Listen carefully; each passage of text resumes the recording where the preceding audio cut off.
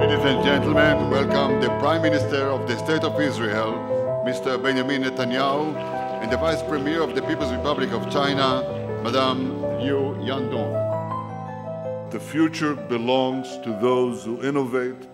Israel and China have decided to work together to seize that future.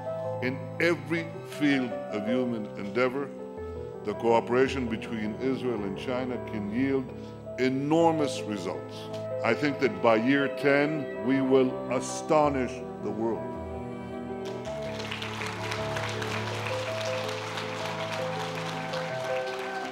一年来呢，双方发挥各自的优势，在科技、教育、文化、卫生和地方合作等领域呢，开展了务实合作，取得了阶段性的成果。